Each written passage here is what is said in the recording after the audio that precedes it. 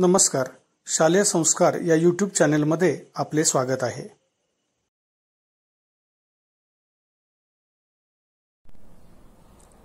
इ.9वी mathematics part 1 chapter number 4 ratio and proportion.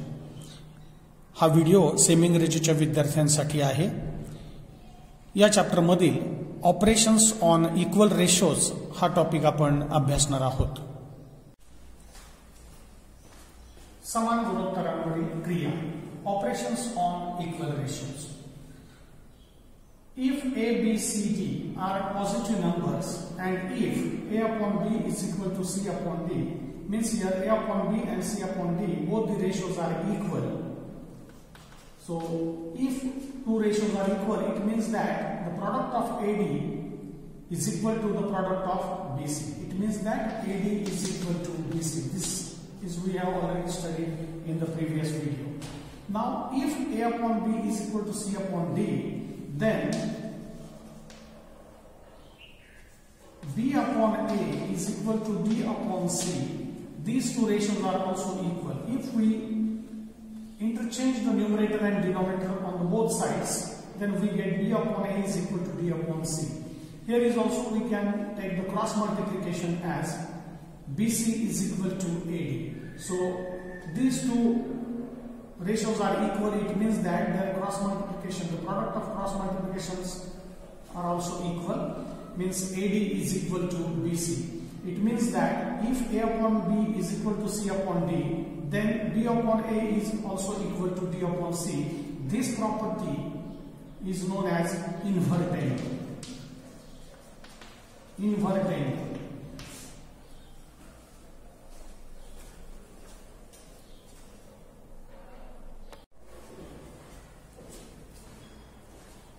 समान गुणोत्तरांवरील ही क्रिया पुन्हा एकदा आपण मराठीतून समजून घेऊया. जर ABCD या धन संख्या असतील आणि जर A/B बरोबर C/D अशी जर दोन गुणोत्तरे समान दिलेली असतील तर याचाच अर्थ असतो की AD आणि BC चा गुणाकार समान असतो. जेव्हा दोन गुणोत्तरे समान असतात तेव्हा त्यांचा तिरकस गुणाकार केला तर हे दोन्ही गुणाकार समान असतात. हे आपण पूर्वीच्या व्हिडिओमध्ये अभ्यासलेले आहे.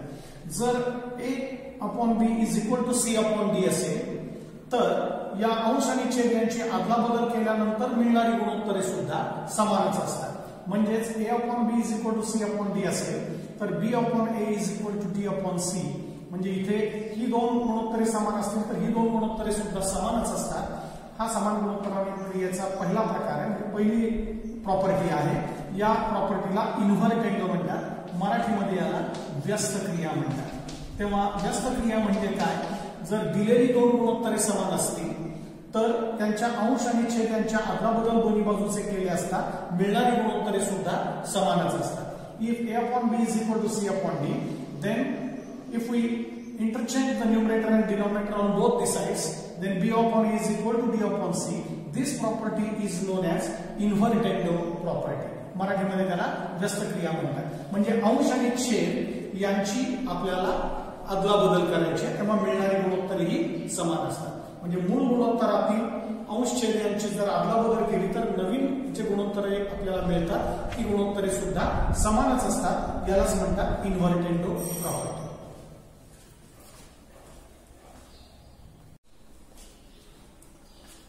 आता दुसरी प्रॉपर्टी आपण पाहूया, अल्टरनेटिव्ह, एकांतर क्रिया. जर दोन गुणोत्तरे समान असतील म्हणजेच if A/B is equal to C/D, then A/C is equal to B/D. म्हणजे इथे दोन्ही अंशांचं गुणोत्तर घेतलं आणि दोन्ही छेदांचं गुणोत्तर घेतलं तर ही दोन गुणोत्तरे सुद्धा समान असतात. इथे आपण क्रॉस चेक करू शकतो की यांचा जर तिरकस गुणाकार घेतला तर A गुणिले D येतो आणि यांचा गुणाकार घेतला तर B गुणिले C येतो. म्हणजे ही दोन्ही गुणोत्तरे इथे समान आहेत. इथे आपण बघू शकतो AD बरोबर BC गुणाकार येणार आहे. तेव्हा ही दुसरी प्रॉपर्टी आहे alternative. If A/B is equal to C/D, then A/C is equal to B/D. So these two ratios are also equal. So this property is known as alternative property.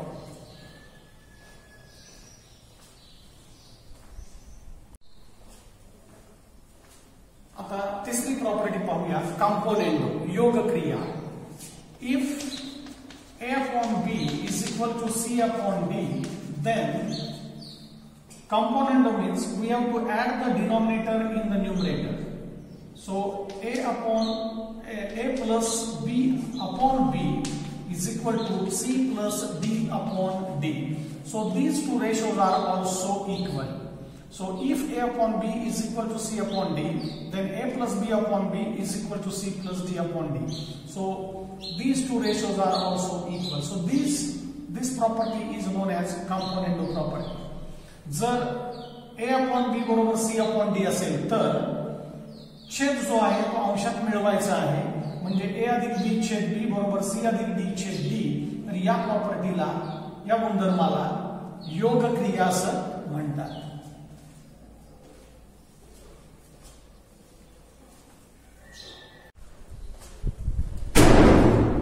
आता चौथा गुणधर्म बघूया, डिव्हिडेंडो, वियोग क्रिया.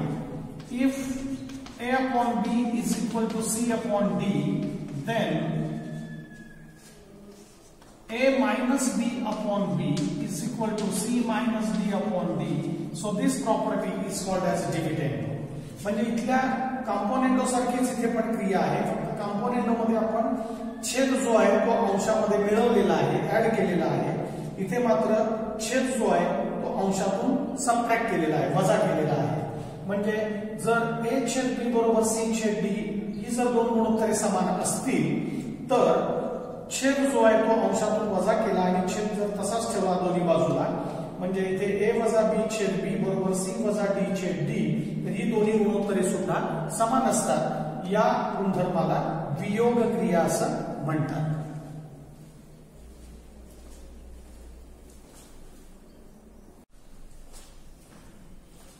आता पाचवा गुणधर्म बघूया, कंपोनेंडो डिव्हिडेंडो. मराठीत त्याला योग वियोग क्रिया म्हणतात. म्हणजे आत्ताच इथे आपण पाहिलं, कंपोनेंडो मध्ये काय केलं होतं, छेद जो होता तो अंशात मिळवलेला होता, अंशात बेरीज होती, आणि इथे छेद जो आहे तो अंशातून वजा केला होता, म्हणजे अंशामध्ये वजाबाकी केली होती, छेद आहे तसाच ठेवलेला होता.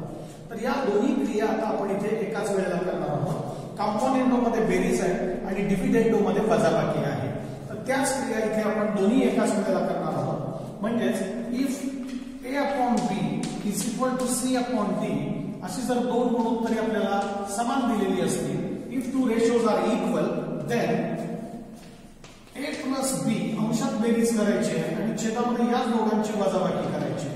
म्हणजे अंश आणि छेद यांची बेरीज अंशात येईल आणि अंश आणि छेद यांची वजाबाकी छेदामध्ये येईल. असं उजवीकडे पण करायचं, c plus d आणि c वजा d. तर ही दोन्ही गुणोत्तरे सुद्धा समानच असतात. तेव्हा या गुणधर्माला कंपोनेंडो डिव्हिडेंडो क्रिया म्हणजेच योग वियोग क्रिया असं म्हणतात. If a upon b is equal to c upon d, then a plus b upon a minus b is equal to c plus d upon c minus d. So these two ratios are also equal. This property is known as componendo dividendo property.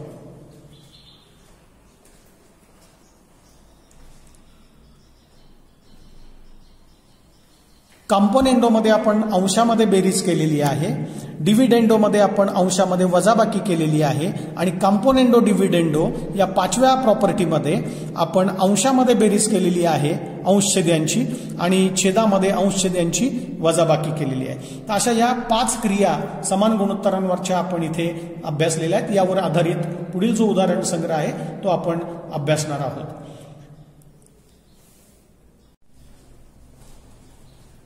पुन्हा एकदा थोडक्यात आपण या पाचही क्रिया पाहूया. इन्व्हर्टेंडो just क्रिया.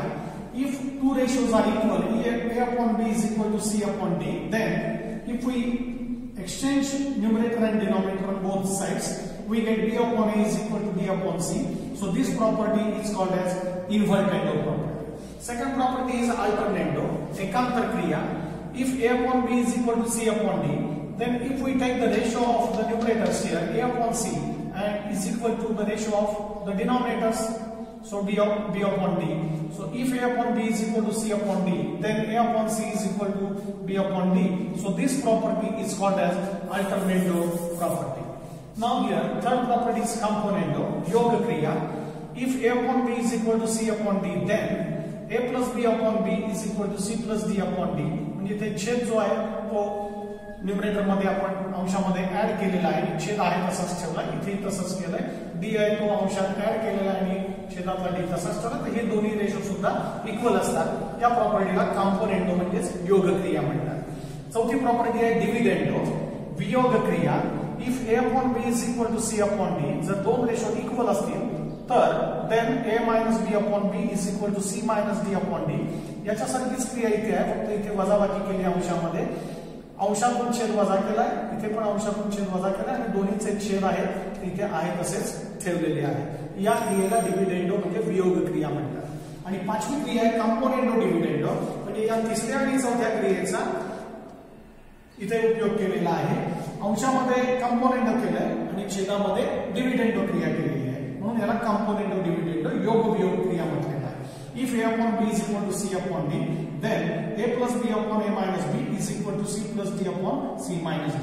किंवा दिलेली गुणोत्तरे समान असतील तर ही सुद्धा गुणोत्तरे समानच असतात. याला म्हणतात कॉम्पोनेंडो डिव्हिडेंडो योग वियोग क्रिया. आता आपण समान गुणोत्तरांवरील ज्या क्रिया पाहिल्या, म्हणजेच प्रॉपर्टीज ऑन इक्वल रेशोज जे आपण आता अभ्यासल्या 5 प्रॉपर्टीज, तर त्यावर आधारित आपल्याला प्रॅक्टिस सेट 4.3 जो आहे तो आता आपण सोडवणार आहोत. त्यातील काही उदाहरणे आपण सोडवणार आहोत. त्यातील पहिला प्रश्न आपण सोडूया.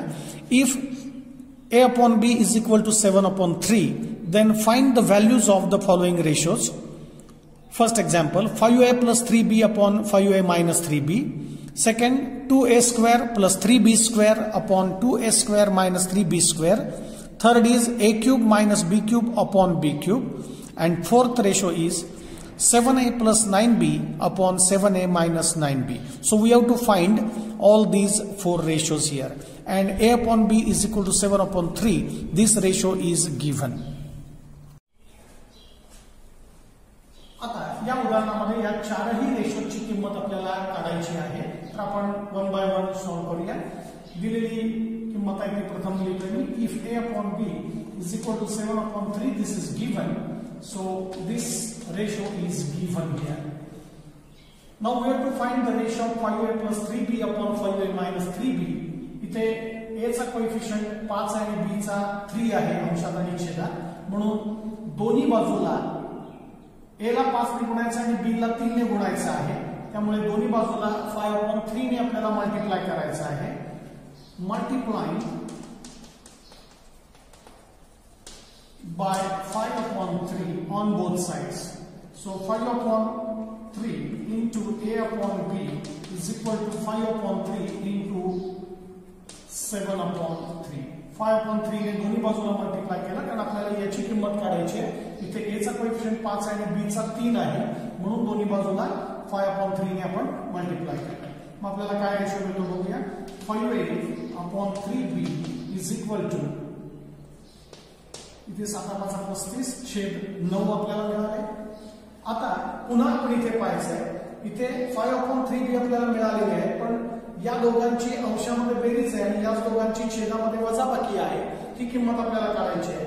म्हणजे अंशात बेरीज आणि छेदात वजाबाकी ही क्रिया आपण मगाशी पाहिलेली आहे, ही प्रॉपर्टी आपण अभ्यासलेली आहे. याला म्हणतात कॉम्पोनेंडो डिव्हिडेंडो योग वियोग क्रिया. मग इथे मी लिहितोय bye componendo डिव्हिडेंडो, by componendo dividendo 5a plus 3b upon 5a minus 3b is equal to 35 plus 9 upon 35 minus 9. So 5a plus 3b upon 5a minus 3b यांची बेरीज इथे होईल 44 upon 35 आणि 9 ची बेरीज झाली 44 आणि 35 वजा 9 झाले 26. मग इथे पुन्हा 2 ने भाग जातो, 2 दुने 4 2 दुने 4 आणि इथे 2 के 2 3 6. So 22 upon 30 is the answer of this ratio. 5a plus 3b upon 5a minus 3b is equal to 22 upon 30. So the value of this ratio is 22 upon 30. Now we will solve this example.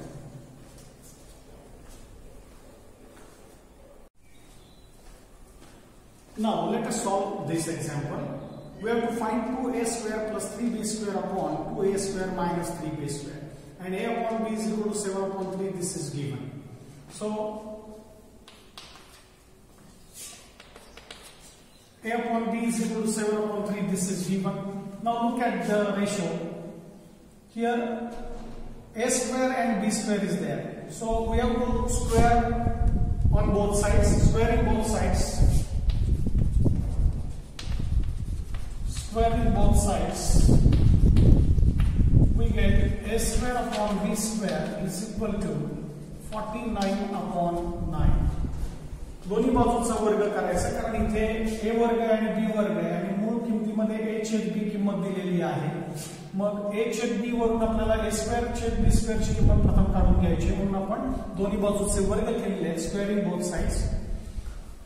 आता पुन्हा इथे पाहूया आपण a स्क्वेअरचा coefficient 2 आणि b स्क्वेअरचा 3 आहे. मग इथे a स्क्वेअरचा coefficient 2 आणि b स्क्वेअरचा 3 आणण्यासाठी इथे अंशात 2 आणि छेदात 3 ने गुणलं पाहिजे, म्हणजे multiplying by 2 upon 3 on both sides. 2 upon 3 into a square upon b square is equal to 2 upon 3 into 49 upon 9. यांचा गुणाकार आपण इथे करूया. 2a square upon 3b square is equal to 2 into 49 is 98 and 9 into 3 is 27. पुन्हा आपण इथे पाहूया. आता याच दोघांची अंशात बेरीज आणि याच दोघांची छेदामध्ये वजाबाकी आहे, म्हणजे या दोघांची कॉम्पोनेंट और डिव्हिडंड योग वियोग क्रिया आपल्याला करावी लागेल, तर या रेशोची किंमत आपल्याला मिळेल. सो बाय कॉम्पोनेंट और डिव्हिडंड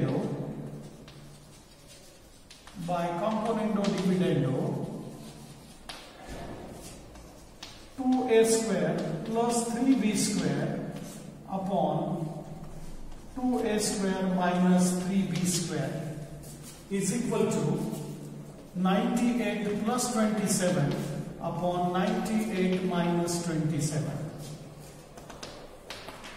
आता या दोघांची बेरीज आणि वजाबाकी करून आपल्याला त्याचं उत्तर काढता येईल, आणि या दोघांची बेरीज झाली 125 आणि वजाबाकी झाली 71.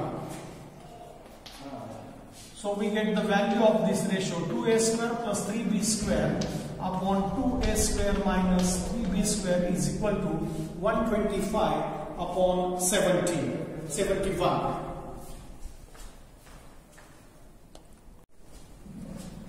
Now let us solve this third one. A cube minus b cube upon b cube. We have to find the value of this ratio. So a upon b is equal to 7 upon 3. This is given.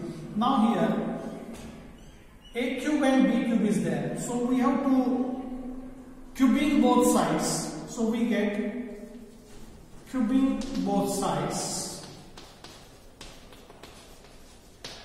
We get a cube upon b cube is equal to cube of 7 is 343. Cube of 3 is 27. So 343 upon 27. Now look at again. Here a cube minus b cube in the numerator and b cube denominator as it is. So we have to subtract b cube in the numerator. So we have to do the operation of dividendo here. So by dividendo, a cube minus b cube upon b cube is equal to 343 minus 27 upon 27. So we get the values 316 upon 27. या उदाहरणामध्ये इथे आपण पाहिलं तर a छेद b is equal to 7/3 अशी value आपल्याला दिलेली आहे, आणि आपल्याला किंमत काढायची ती या रेशोची काढायची आहे. मग इथे क्यूब दिसतात a आणि b चे. मग प्रथम a आणि b चे क्यूब करण्यासाठी दोन्ही बाजूचे घन केले, म्हणजे क्यूबिंग बोथ साइड्स केले. दोन्ही बाजूचे घन केल्यानंतर इथे a cube upon b cube होईल, आणि इथे 7 चा क्यूब 343 आला, 3 चा क्यूब 27 आला. पुन्हा आपण इथे पाहिलं तर इथे छेद अंशातून वजा झालेला आहे. मग छेद अंशातून वजा करणे म्हणजेच डिव्हिडेंडो क्रिया आहे, म्हणजे वियोग क्रिया आहे. आणि वियोग क्रिया केल्यानंतर आपल्याला या रेशोची किंमत इथे मिळाली. a cube minus b cube upon b cube is equal to या दोघांची वजाबाकी अंशात छेद आहे तसाच ठेवला. या दोघांची वजाबाकी झाली 360, 27 as it is. So value of this ratio is 316 upon 27.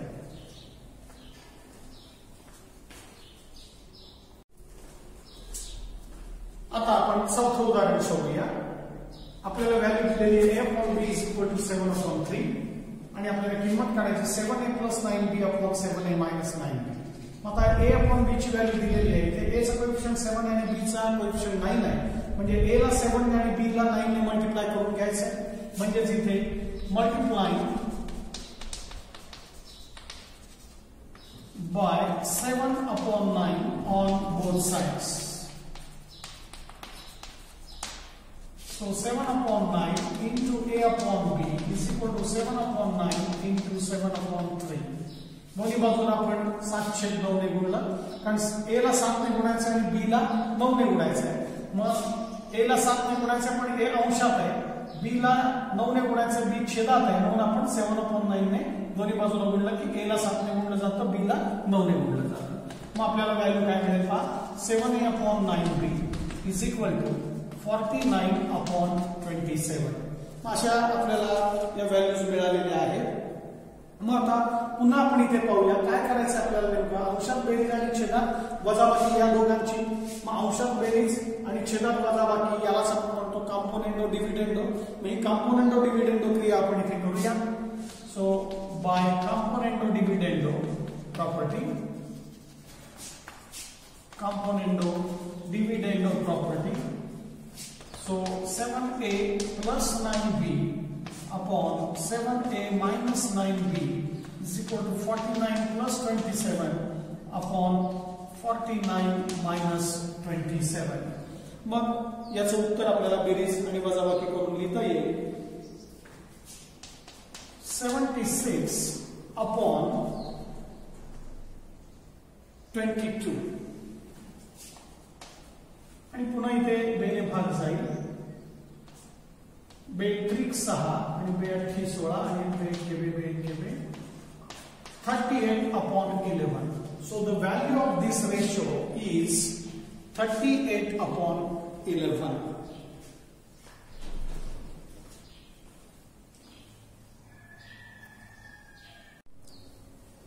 आता आपण प्रॅक्टिस सेट 4.3 मधील प्रश्न दुसरा सोडूया.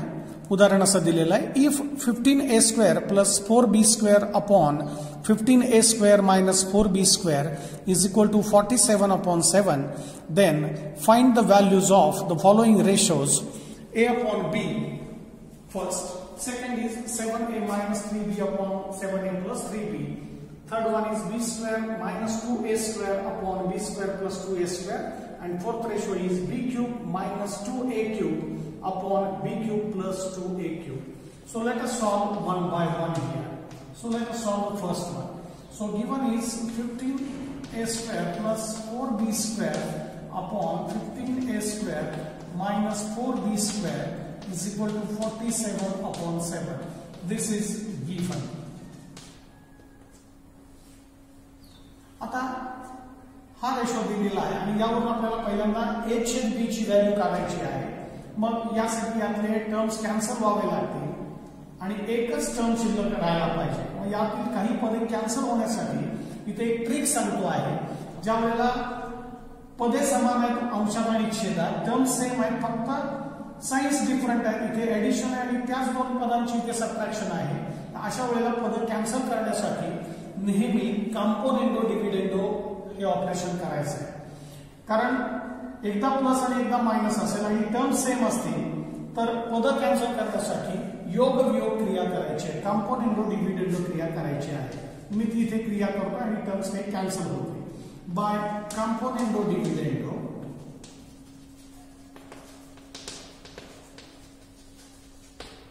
कंपोनेंट डिव्हिडंडो करायचं म्हणजे काय करायचं तर अंश आणि छेद यांची अंशात बेरीज आहे आणि अंश आणि छेद यांची छेदामध्ये वजाबाकी करायची. मग अंशाला आणि छेदाला मी कंस करतोय. अंश आहे 15a² प्लस 4b². त्यामध्ये छेद मिळवायचा आहे 15a² मायनस 4b² अपॉन अंश आणि छेद यांची अंशात बेरीज झाली म्हणजे कंपोनेंटो झाली आणि डिव्हिडेंडो म्हणजे वजाबाकी असते म्हणजे याच दोघांची छेदामध्ये वजाबाकी करायची. त्यामुळे याच दोघांची वजाबाकी करण्यासाठी ते वजा चिन्ह देतोय. अंश आहे 15a² प्लस 4b² आणि छेद आहे 15a² मायनस 4b². म्हणजे अंश आणि छेद यांची अंशात बेरीज, अंश आणि छेद यांची छेदामध्ये वजाबाकी, याला म्हणतात कंपोनेंट डिव्हिडंड. इकडे उजव्या बाजूला आपण तसंच करायचं आहे. 47 प्लस 7 आणि 47 मायनस 7. मग आता डाव्या बाजूचे दोन कंस सोडवायचे. आता डावीकडे बेरीजच आहे त्यामुळे यांची बेरीज होईल 15a² प्लस 15a². किंवा कंस सोडून घेतो मी, एक स्टेप वाढेल. 15a² plus 4b² plus 15a² minus 4b². हे कंस दोन्ही सोडले आमच्यात. प्लस चिन्ह असल्यामुळे काही बदल नाही, आहे तसेच पद सर्व लिहिले. इथे पहिला कंस आहे तसंच लिहिला 15a² प्लस 4b². इथे मायनस चिन्हामुळे आतले चिन्ह बदलते. हे प्लस आहे ते मायनस झालं आणि हे मायनस आहे ते प्लस झालं. उजवीकडे यांची बेरीज झाली 54/40. आता यामध्ये मायनस 4b² आणि प्लस 4b² कॅन्सल झाले. इथे 15a² मायनस आहे आणि हे 15a² प्लस आहे, हे कॅन्सल झालं. So remaining terms R 15a² plus 15a², that is 30a² and 4b² plus 4b², that is 8b² is equal to 54/40.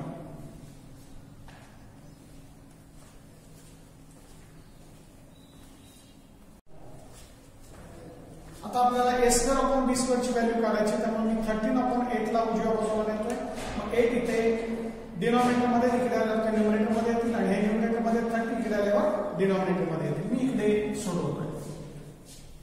Therefore a²/b² is equal to, right hand side आहे तसंच ठेवली 54/40 आणि हे इकडे 30/8 आहे, ते इकडे आल्यावर 8/30 झाले.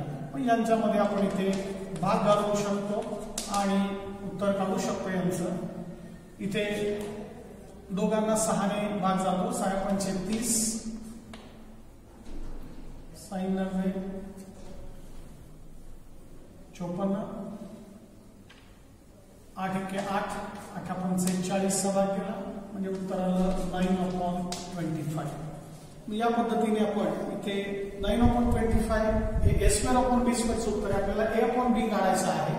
म्हणजे आता इथे दोन्ही बाजूचं स्क्वेअर रूट काढावं लागेल, कारण a²/b² ची व्हॅल्यू मिळाली त्यावरून आपल्याला a/b ची व्हॅल्यू काढायची आहे. म्हणून टेकिंग स्क्वेअर रूट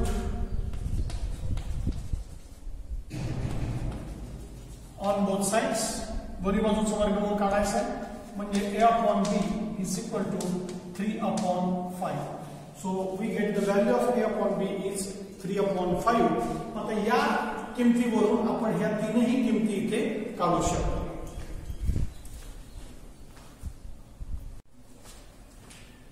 आता आपण दुसऱ्या रेशोची व्हॅल्यू काढूया. a/b is equal to 3/5 he value आताच आपण इथे 1 मध्ये काढलेली आहे. तीच किंमत वापरून या तिन्ही किमती आपल्याला काढायच्या. मग यावरून आपण ही किंमत प्रथम काढूया. इथे a चा कोएफिशियंट 7 आणि b चा 3 आहे, म्हणून a ला 7 ने आणि b ला 3 ने मल्टिप्लाय करावं लागेल. म्हणजेच अंशात 7 आणि छेदामध्ये 3 ने, म्हणजे 7/3 ने दोन्ही बाजूला मल्टिप्लाय करायचं आहे. Multiplying by 7/3 on both sides. So 7/3 into a/b is equal to 7/3 into 3/5. दोन्ही बाजूला 7/3 ने मल्टिप्लाय केलं मग आपल्याला व्हॅल्यू मिळेल 7a/3b is equal to, हे 3 इथे कॅन्सल करू शकतो आपण इथेच, म्हणजे उत्तर आलं 7/5. आता पुन्हा इथे पाहूया, आपल्याला ही व्हॅल्यू काढायची आहे. या दोघांचेच वजाबाकी वर आहे आणि या दोघांची बेरीज खाली आहे. पण वरती वजाबाकी आणि खाली बेरीज झाली. आपण पाहिलं कंपोनेंट डिव्हिडंड मध्ये वर बेरीज असते आणि खाली वजाबाकी असते. मग प्रथम आपण कॉम्पोनेंटो डिव्हिडंडो क्रिया करायची आणि मग इन्व्हर्टेंडो केलं की अंश छेदांची अदलाबदल आपल्याला ही किंमत मिळेल. मग प्रथम आपण कॉम्पोनेंटो डिव्हिडंडो करू, त्यामध्ये अंशात बेरीज होईल आणि छेदामध्ये या दोघांची वजाबाकी, तसं उजवीकडे पण करायचं. So bye कॉम्पोनेंटो डिव्हिडंडो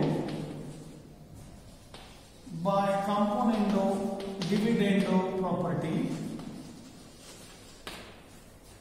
so 7/a plus 3b 7a plus 3b upon 7a minus 3b is equal to 7 plus 5 upon 7 minus 5. He value आपल्याला इकडे मिळेल. मी इकडे सोडवतोय. 7a plus 3b upon 7a minus 3b is equal to, याची बेरीज झाली 12 आणि छेदामध्ये वजाबाकी झाली 2. सो 12/2 असं आपल्याला उत्तर मिळेल. आणि मग पुन्हा आपल्याला इथे जर पाहिलं आपण तर वर वजाबाकी आणि खाली बेरीज आहे. मग यांच्यामध्ये इन्व्हर्टेंडो क्रिया केली की वर वजाबाकी जाईल आणि खाली बेरीज येईल. म्हणून आपण ती इन्व्हर्टेंडो व्यस्त क्रिया करूया bye इन्व्हर्टेंडो property. So we get 7a minus 3b. अंश छेदांची अदलाबदल करायची असते. इन्व्हर्टेंडो म्हणजे न्यूमरेटर आणि डिनॉमिनेटर एक्सचेंज करायचे आहे. 7a plus 3b is equal to 2/12. म्हणजेच इथे भाग घालवला म्हणजे 7a minus 3b upon 7a plus 3b is equal to 1/6 अशी या रेशोची आपल्याला व्हॅल्यू मिळालेली आहे.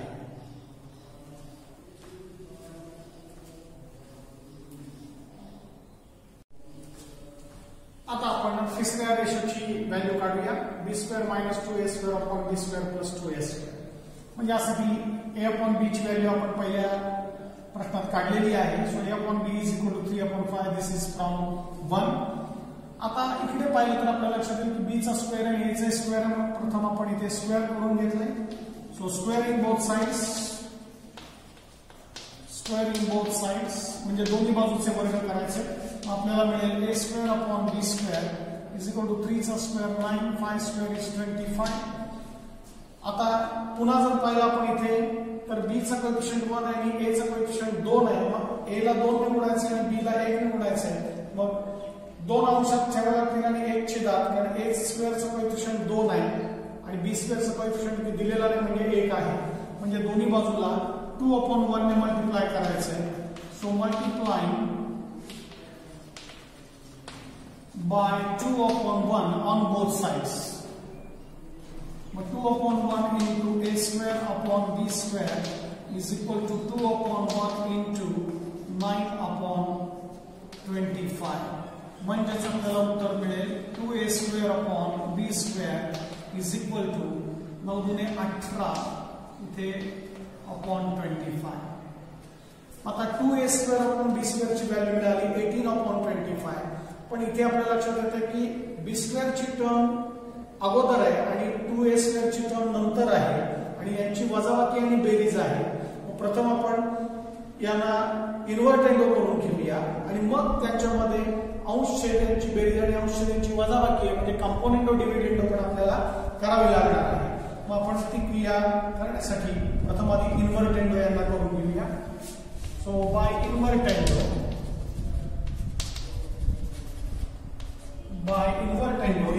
म्हणजे अंश छेदांची अदलाबदल करायची. म्हणजेच होईल b² upon 2a² is equal to 25/18. आता आपण यांचे इन्व्हर्टेंडो क्रिया करून घेतली. आपल्याला मिळाली 25/18. आता पुन्हा इथे पाहूया. याच्यावरून आपल्याला ही व्हॅल्यू काढायची आहे. मग इथे एकदा बेरीज आणि एकदा वजाबाकी आहे. ती क्रिया करण्यासाठी आपल्याला कॉम्पोनेंटो डिव्हिडंडो करावे लागेल. म्हणून बाय कॉम्पोनेंटो डिव्हिडंडो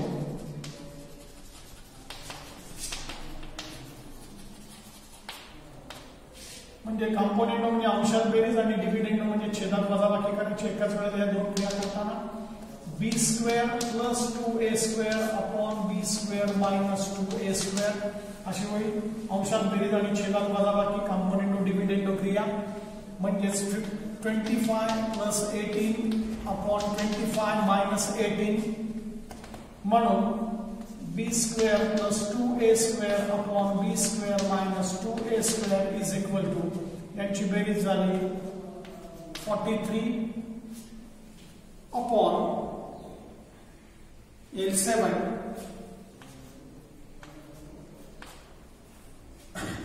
आता पुन्हा इथे पहा लक्षात येईल की वजाबाकीचं चिन्ह वर आहे आणि बेरीजचं चिन्ह खाली आहे म्हणजे पुन्हा यांच्यामध्ये आपल्याला इन्व्हर्टेंडो क्रिया करावी लागेल. अंश छेदांची अदलाबदल करावी लागेल म्हणजे पुन्हा इन्व्हर्टेंडो करायचं व्यस्त क्रिया bye इन्व्हर्टेंडो b square minus 2a square upon b square plus 2a square is equal to 7 upon 43. मग हे उत्तर आपल्याला तिसऱ्या रेशोचं मिळालेलं आहे.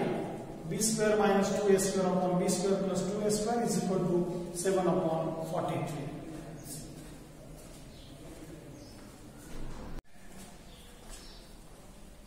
आता तिसऱ्या सारखंच एक चौथं उदाहरण आहे. ही व्हॅल्यू आपल्याला काढायची बी cube minus 2a cube upon बी क्यूब प्लस 2a क्यूब. मग त्यासाठी आपल्याला a अपॉन b ची व्हॅल्यू जी एक मध्ये आपण सोडवली ती घेतली. a upon b is equal to 3 upon 5. मग दोन्ही बाजूचे क्यूब करायचे कारण इथे b आणि a चे क्यूब दिसतात घन दिसतात. मग दोन्ही बाजूचे घन करायचे म्हणजे cubing both sides. So we get a cube upon b cube. इथे 3 चा क्यूब झाला 27 आणि 5 चा क्यूब झाला 125. दोन्ही बाजूचे क्यूब केल्यानंतर आपल्याला असा रेशो मिळाला a cube upon b cube is equal to 27 upon 125. मग इथे पुन्हा पाहिलं तर b चा कोएफिशियंट 1 दिसतो आणि a चा कोएफिशियंट 2 आहे म्हणजे a ला 2 ने मल्टिप्लाय करायचं आणि b ला 1 ने.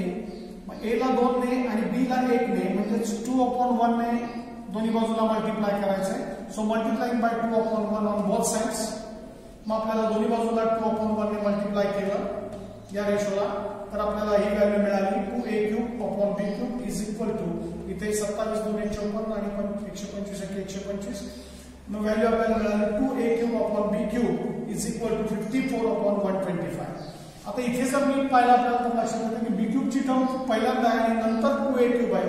मग या दोघांचे अदलाबदल करण्यासाठी आपल्याला इन्व्हर्टेंडो प्रथम करून घ्यावी लागेल आणि इन्व्हर्टेंडो केलं की b क्यूब ची टर्म वर येईल आणि 2a क्यूब ची टर्म खाली येईल. न्यूमरेटर आणि डिनॉमिनेटर आपल्याला एक्सचेंज करायचे आहे. So bye इन्व्हर्टेंडो property so we get b cube upon 2a cube is equal to 125 upon 54. यावरून आपण इन्व्हर्टेंडो क्रिया केली या दोघांची अदलाबदल केली दोन्ही बाजूला आपल्याला 125 अपॉन 54 ही व्हॅल्यू मिळाली. पुन्हा आपल्याला ही किंमत काढायची इथे लक्ष केंद्रित करूया. इथे या दोघांची वजाबाकी आणि या दोघांची बेरीज अंशात आणि छेदात झालेली आहे या अनुक्रमे. वर वजाबाकी आणि खाली बेरीज आहे पण त्यासाठी आपल्याला प्रथम कॉम्पोनेंटो डिव्हिडेंडो क्रिया करावी लागेल कारण कॉम्पोनेंटो डिव्हिडेंडो मध्ये अंशात बेरीज असते अंश छेदांची आणि छेदामध्ये या दोघांची वजाबाकी असते. मग अंशात ऍडिशन आणि छेदात सबट्रॅक्शन या दोघांची प्रथम करून घेऊया. सो बाय कॉम्पोनेंटो डिव्हिडेंडो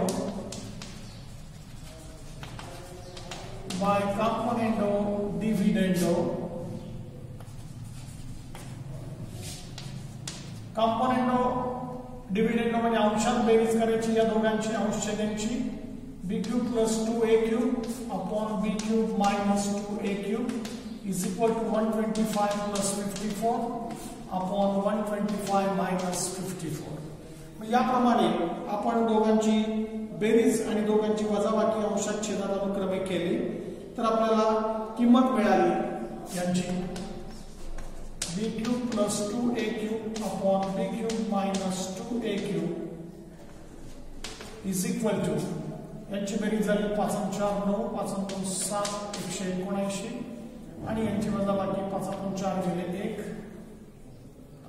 7 12 चा एक गेला 0 म्हणजे आपल्याला किंमत मिळाली 179 अपॉन 71.